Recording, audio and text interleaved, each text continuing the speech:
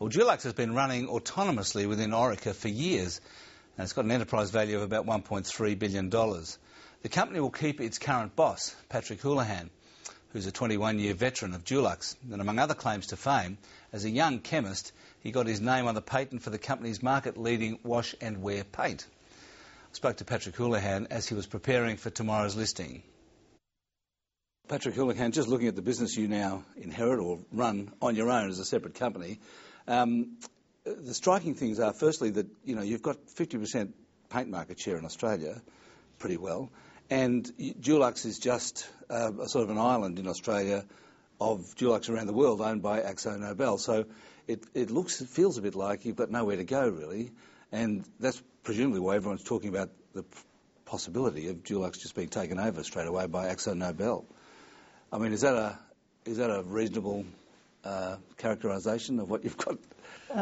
Look, it's a key characteristic of any successful decorative paints business in the world is the fact that they're very strong regionally. It's not a business that's attuned to a global business model, whilst there are some global players and they would get some minor scale in, for example, some of their purchasing aspects of their business, presumably.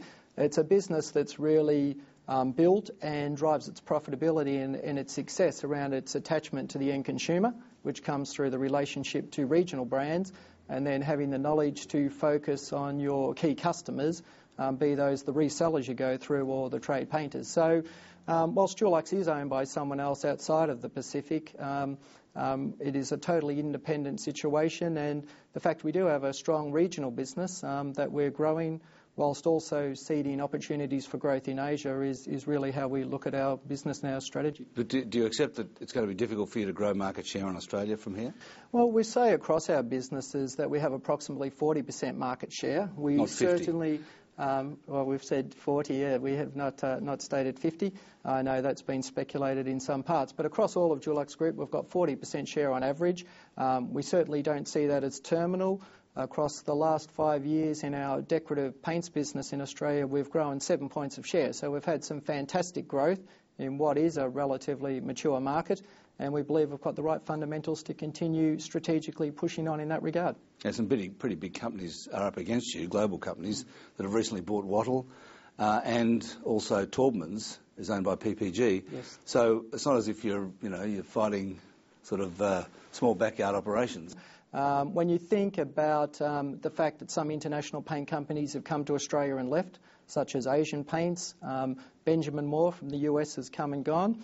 The fact that PPG, who are the global number 2, took over Taubmans 3 years ago, and Nippon Paints, who are the Asian number 1, came in on an exclusive basis to Bunnings 2 years ago.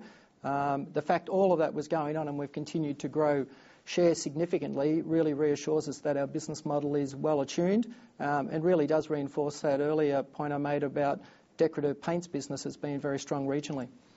Now, you said that you're not licensing the name Dulux from anybody, you actually own it. Yes. In your region. But what is your region? I mean, where can you take it to without sort of encroaching into AkzoNobel's backyard? Yeah. We own the Dulux brand, and the Cabot's brand also is another one in this regard, in Australia, New Zealand, Papua New Guinea and Fiji. So when I talk about the Pacific, those are the specific countries. It's also worth making the point, Alan, that whilst we've called our company Dulux Group after our main brand Dulux, as the group we also have Sally's, Yates and the Cabot's brand I just mentioned as well. So, but if you want to expand your business into Asia, for example, or China, I don't know if you do or not, but do you have to do it with another brand than Dulux because AkzoNobel's got that brand in those countries? We would, and we are underway in that regard. I think the important thing is when you go into another geography with a brand, if that brand has never been there before, the day one it gets there, it means nothing. It's not a brand. So certainly it gets down to what is your strategy for international expansion, and ours is not to be a mainstream player, but to establish strong, sustainable niche positions in premium segments. So we've played in Asia for 20 years. Initially that was part of the ICI group, but our Sally's business has leading product-specific positions in a number of countries. For example, in Hong Kong, liquid nails is number 1. And to build on the concept that we can lift our product range and our capability into Asia, we acquired a business in Shanghai in late 2008 called Sopel, which is one of the leading wood care businesses in Shanghai. So we're using that base now to really build our Sally's position, our wood care position, and to establish some niche premium paint offerings in that regard as well. And within Australia, as you say, you're not just paint, you've got Yates and Sally's, which are in different parts of the hardware store. I mean, is another area of growth for you to add more products that are within your distribution system? We certainly always look at that. We acquired Yates in 2003 on the premise of category expansion, very common customer base. At the end of the day, in terms of the end consumer, the homeowner, we talk about our business being about helping the homeowner imagine and create a better place. So whether it's a better deck, a better house through the decoration, or a better garden. That all comes together. But our strategy really is focused domestically around staying very close to the core product ranges we've got now. I'm not envisaging us doing dramatic step-outs domestically, but rather bulking up the positions we've got organically. And no acquisitions?